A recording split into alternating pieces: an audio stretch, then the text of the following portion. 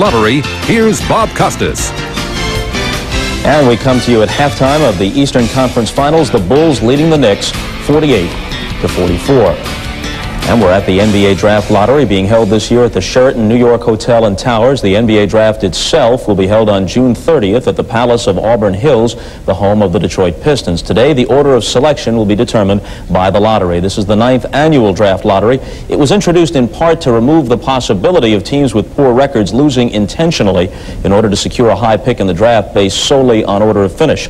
So what's at stake today? Well, unlike last year when the prize for winning the lottery was pretty clearly Shaquille O'Neal going in, this year, while there are many fine players, it's not so clear-cut who's number one.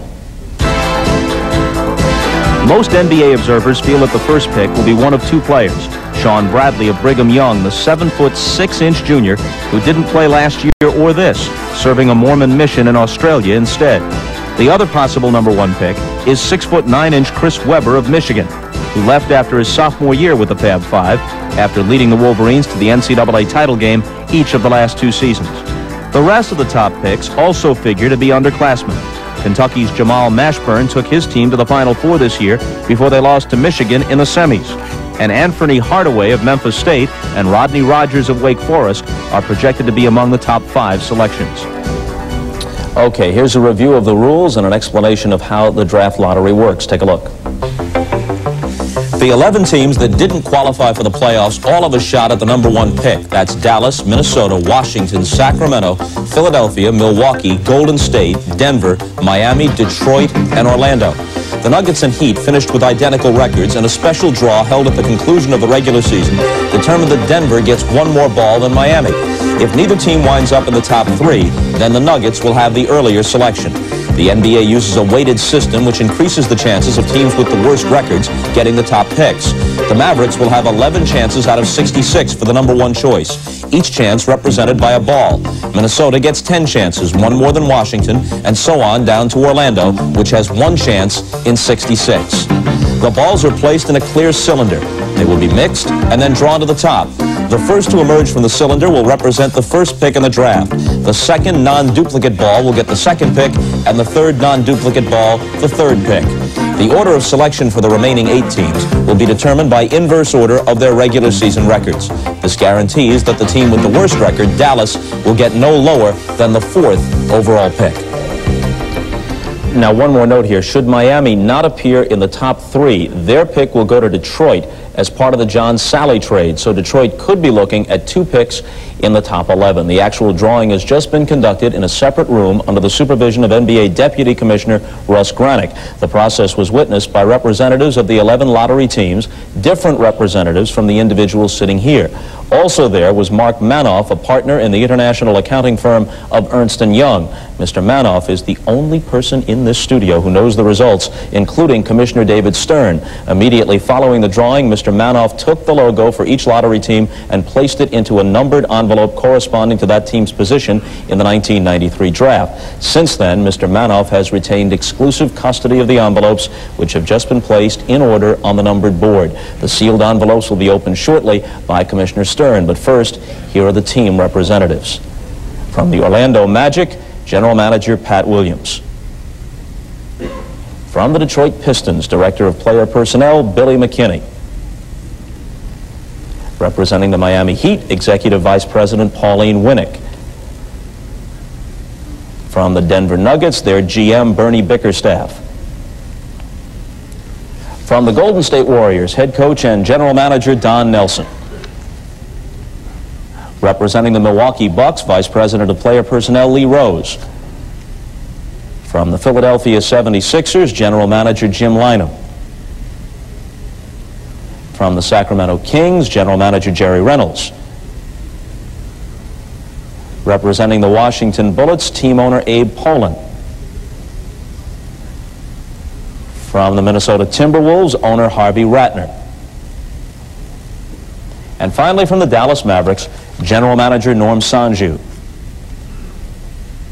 Commissioner Stern will open the envelopes representing the selection order 11 through 1. Keep in mind that since slots 4 through 11 are determined by inverse order of regular season finish, and only the first 3 positions are determined by the lottery, if Orlando, for example, doesn't come up 11, or Detroit doesn't come up 10, and so on down the line, it means that that team has defied the odds and lucked into one of the top 3 selections.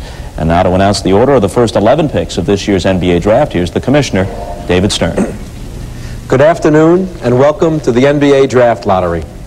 Everyone has been briefed on the lottery procedures, so let's get started and see who picks where in the 1993 NBA Draft.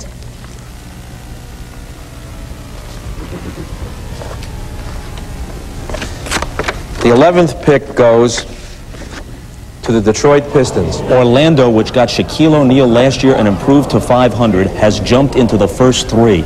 Pat Williams already celebrating. The 10th pick goes to the Miami Heat, who, as Bob has explained, have traded that pick to the Detroit Pistons. So the Pistons have the 10th and 11th choices. The 9th pick goes to the Denver Nuggets. The 8th pick goes to the Milwaukee Bucks. The 7th pick goes to the Sacramento Kings. Golden State has moved up.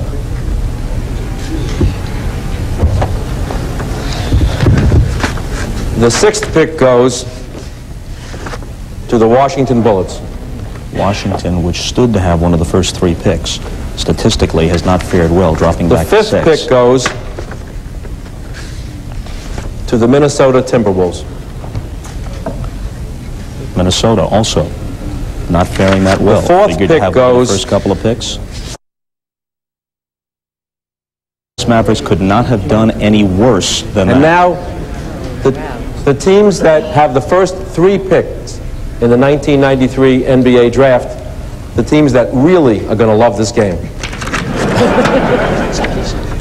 The 3rd pick in the 1993 NBA Draft goes to the Golden State Warriors. Philly or Orlando? Philly or Orlando? The 2nd pick in the 1993 NBA Draft goes to the Philadelphia 76ers. Unbelievable. And believe it or not, the first pick in the 1993 NBA Draft goes to the Orlando Magic. Come on up. This is in the category of go figure. The number 1 pick last year with Shaquille O'Neal almost made the playoffs. This year, 1 ball out of 66 in the hopper, and they get the number 1 pick. When we come back, we'll talk with Pat Williams. Assuming he can get his bearings soon enough, that's next, after a message from Prudential and a word from the NBA.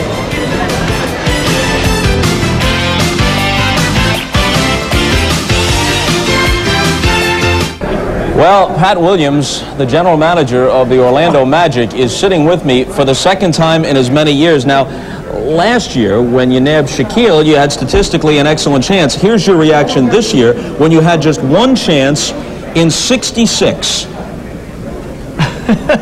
Is there any way to explain your surprise? I'm stunned. I can't even speak. I mean, now, show the folks what you're wearing.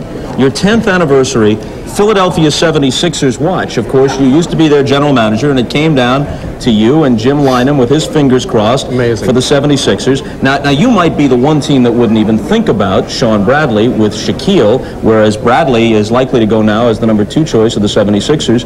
They need a center. Is it safe to assume you guys take Chris Webber now? Bob, I don't know. Listen, I'm not even thinking straight. We're bringing in kids last week to look at the 11th and the 10th spot, you know, those kinds of players, and suddenly the whole world has turned upside down. Right now, the big job is our capologists. Bob Vanderwide and our capologists have a massive job ahead of them, believe me, because we went through a summer last year, the likes of which we've never seen, and lightning has struck twice. It's absolutely unbelievable.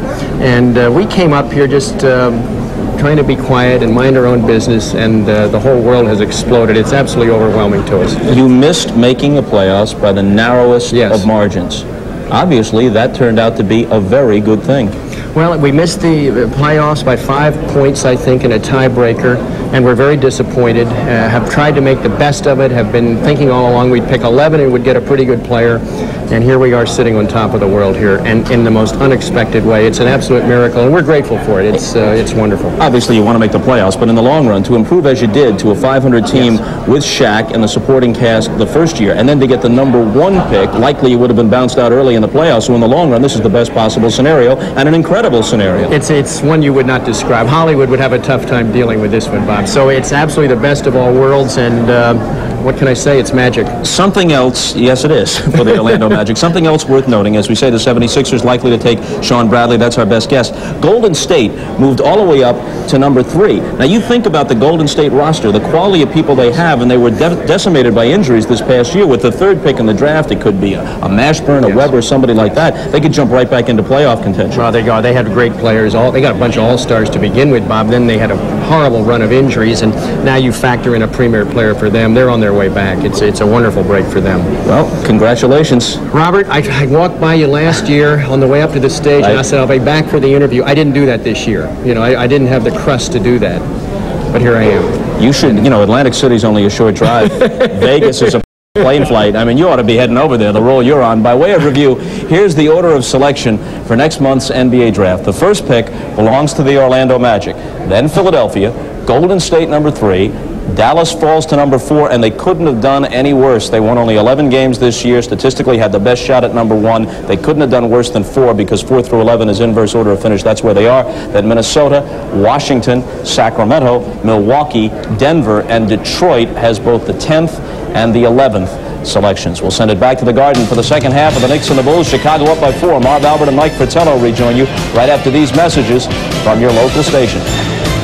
This has been the Prudential Halftime Report, brought to you by the Prudential. Peace of mind. It comes with every piece of the rock.